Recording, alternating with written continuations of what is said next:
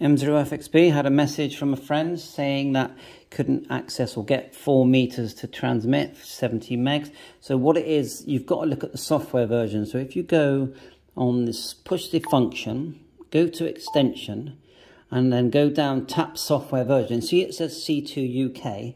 Well, that'll be fine for using 70 megahertz.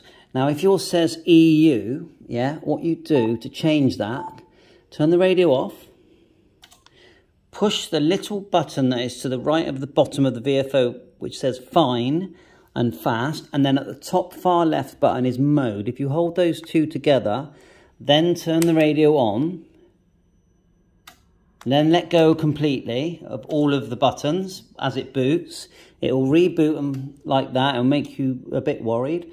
And then what you've done is effectively you've changed it. So if we go back into the menu there, just go push the function, go to extension settings, tap software, and now it says B2 EU. We don't actually want that. We want ours to say C2 UK. So all we do is turn it off, hold fast and mode, turn on. As soon as it comes on, let go of everything, okay? Like so. And it reboots.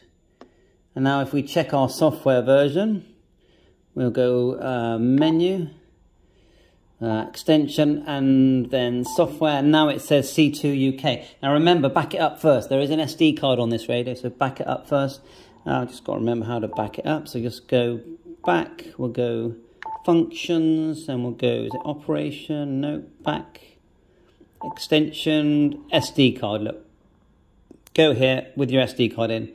And first of all, memory list save, okay? Or menu save. You can save everything there.